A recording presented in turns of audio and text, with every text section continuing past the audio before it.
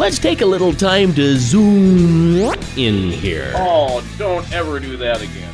I'm Jason Walter, and this is In Through the Outdoors. I recently had the opportunity to chat with a friend about the zoom feature on Garmin, and that carried over to a Humminbird.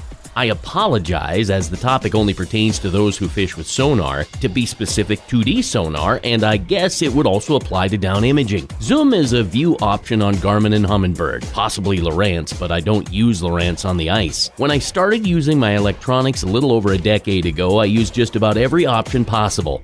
Basically, I was trying to learn about what it had to offer. I found zoom or split zoom was handy, but I found that it really didn't do me a whole lot of good. The more I understood the technology with 2D sonar and down imaging, everything you see on the screen is in real-time sonar with history. As I understood the bottom in relation to fish moving around on it, the zoom just wasn't necessary. Everyone needs to find out for themselves, though. Part of the conversation was practicing and using your unit on the couch. You have to fiddle with things so you know what you've got and know how to use it. In the beginning, probably once or twice, maybe 3 times a week. You might think I'm nuts, but in a couple of months I guarantee you will agree. You'll get to the point where you're fishing and decide you want to zoom in and you know exactly how to get there rather than fiddling around and losing an opportunity to catch a fish. The only reason you're frustrated with whatever electronics you own is because you're using it and it's not second nature. One tip, if you're going to use zoom, slow down your scroll speed.